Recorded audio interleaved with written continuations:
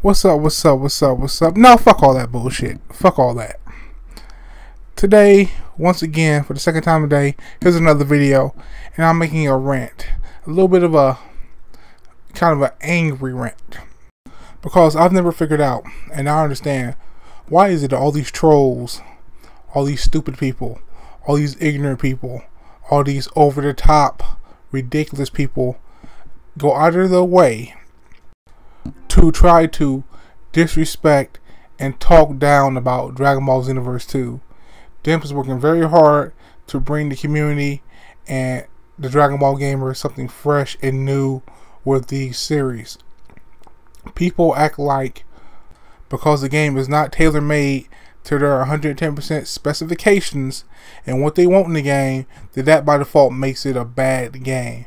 And I don't understand, how is a game with a fresh new story, a fresh new take, a fresh new, created character system, doing different things and things that people have asked for years, a bad thing? People, I've seen so many just ignorant comments and haters coming out the woodwork on the IGNs, the GameSpots, all week through E3, before E3 when the gameplay trailer was first announced in May. Graphics the same. Graphics look exactly the same. This is the same looking game as Xenoverse 1. They showed a new gameplay last month.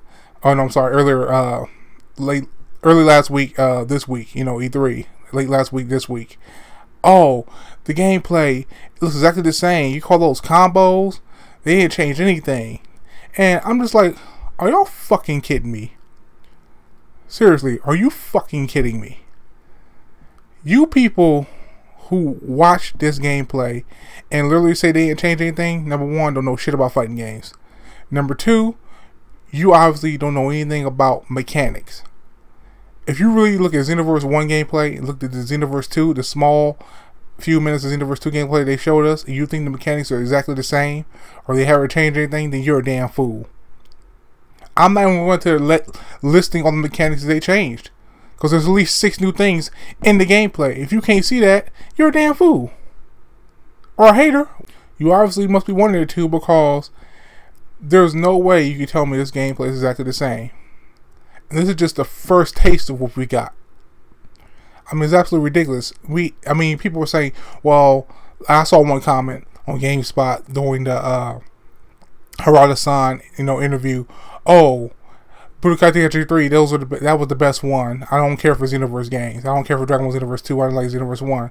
What the fuck are you doing on this YouTube channel making a comment about Xenoverse? Why are you even on this channel making your negative hating ass comment in the first place? I don't understand people. It's like the same people who go on YouTube, look up Dragon Ball GT, and all you see is all these comments. This show sucks. This doesn't make any sense. There's a plot hole there. This is that. But yeah, you went out of your way to look it up just to make a comment about how much you don't like it. You went out of your way to contribute to this 2 million views, this 3 million views, illegally streaming this just to make a comment. Just to hate it. It's ridiculous. I don't understand people. I just don't get it. The community in Dragon Ball is some of the stupidest people I've ever met before in my life. I swear. GT is a canon. It doesn't make sense. But it would offend Super to the death. All the plot holes and inconsistencies in that show. Come on now. It's ridiculous. I just don't get it.